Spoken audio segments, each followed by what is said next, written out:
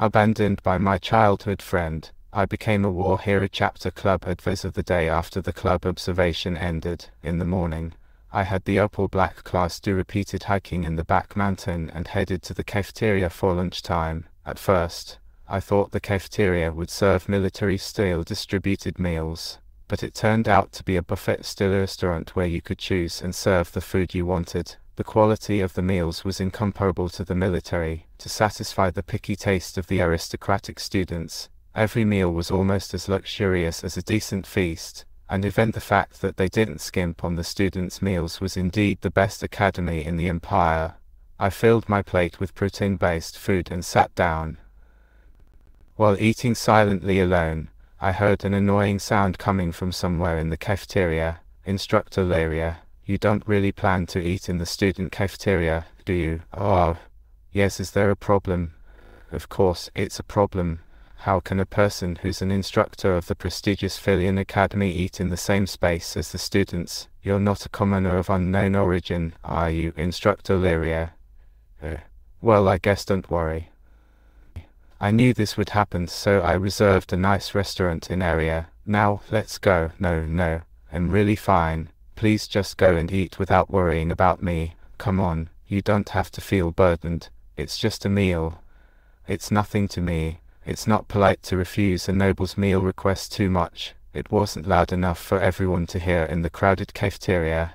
It's just that my ears were much more sensitive than others, and I had heard this voice a few times recently, so I couldn't help but listen even if I didn't want to.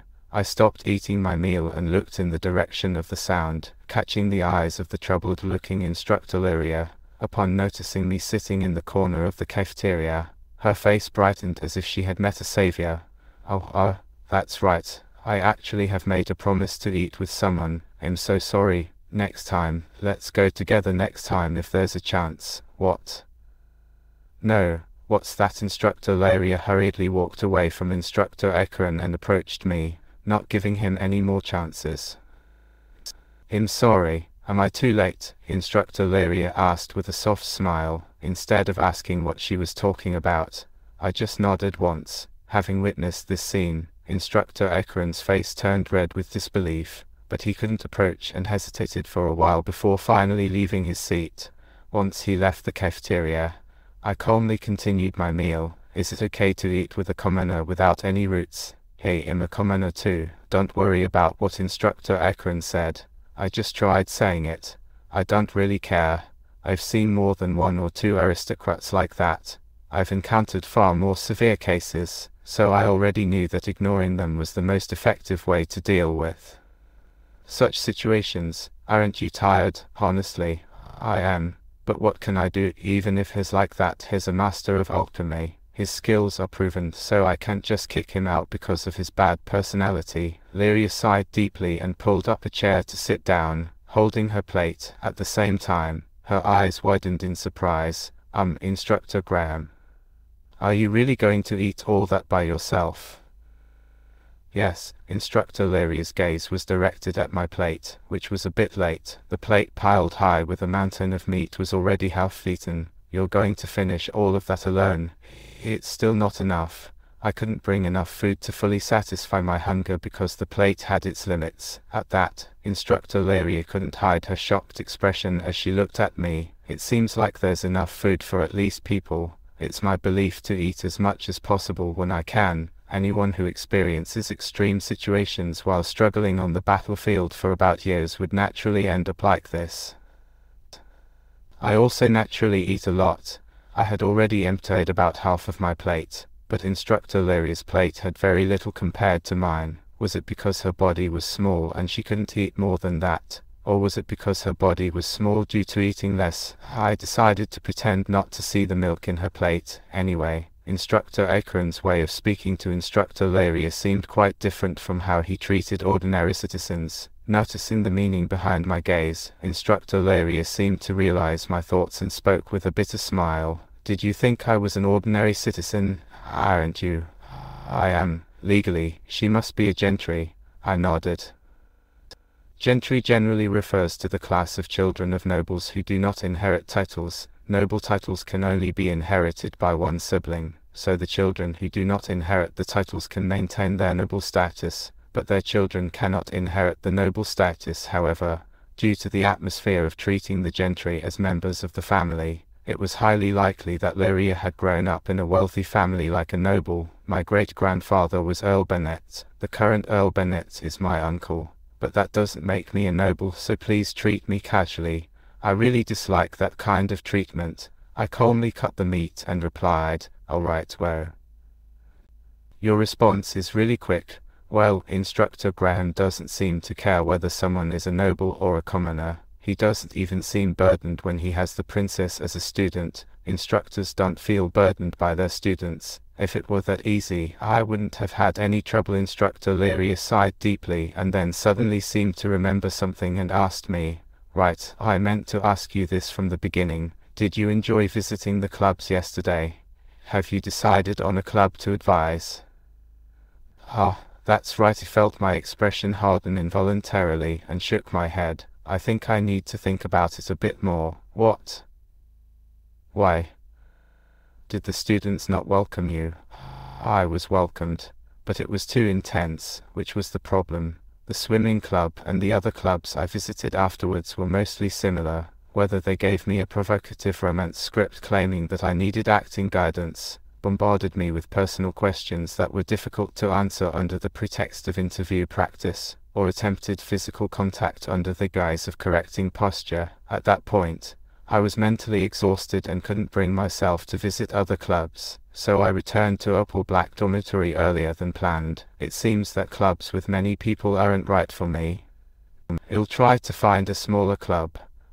That's possible. You still have time, so think about it carefully. By the way, I heard that Instructor Ekron was turned down by every club he visited and eventually became an advisor to the Occult Club. Is that so? The Occult Club, just hearing the name made it sound like an ominous place. I wasn't particularly interested in what they did in that club. Students in Opal Black class were gradually deciding on their clubs. Stultz was the first to join the chess club, while Beta surprisingly turned out to be quite skilled in sculpture and joined the art club after receiving an invitation from the club president. Saladin seemed uninterested in clubs from the beginning and ended up not joining any. Gwen was receiving love calls from all sorts of sports clubs but hadn't made a definite decision yet. And Titania showed interest in horticulture, perhaps due to her elf heritage. The remaining 3 female students would probably decide on their clubs soon. On that very day, when I was thinking about it, Marian visited my room late in the evening. In her hand was a paper labeled New Club Establishment Application Form. Opal Black Class Student Council, yes. The other 4 major classes each have a student council, but Opal Black is a newly established class and doesn't have one. Can you believe there's a class without a student council? Instructor, so you want to create a student council? If there isn't one, we should make one. It's only natural, right? A student council with only 8 members in the class. I almost laughed, but Marian's point was valid. Even with only 8 members, a class is still a class. There was no harm in preparing a student council in advance, considering the possibility that the number of students could increase later. I checked the names written on the document: President Marian von Korstein, Vice President Elizabeth von Galater, Treasurer Osni Hebring, Secretary Titania Elilandrino. The President. I know what you're thinking, Instructor, but Elizabeth said she wouldn't take the position of President, so I had no choice but to do it. I was just asking. After all, if Elizabeth refused to be President, the only remaining person was Marian. In my opinion, neither Osnia nor Titania seemed suitable for the role of Student Council President. Titania had shown interest in the Horticulture Club, and it seemed she had successfully persuaded them. Gwen is left out, even though Skultz and Beta already decided on their clubs. Since it's a new student council, I think we should operate with only female members in the beginning. Wouldn't it be uncomfortable for Gwen to be the only one among the female students? What does she mean? For a moment, I thought it was a joke, but Marian's expression was very serious. Ah, she must not know. It's only been a few days since the semester started, and she hasn't noticed yet.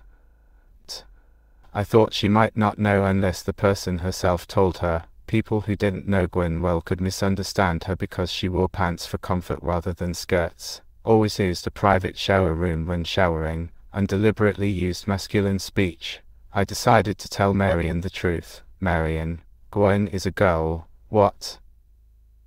Gwen is a girl, yes. You really didn't know? Marion's expression turned to shock. At first, she tried to deny it like she had heard a mean-spirited joke, but after seeing my serious face, she realized that it wasn't a joke and quickly became embarrassed.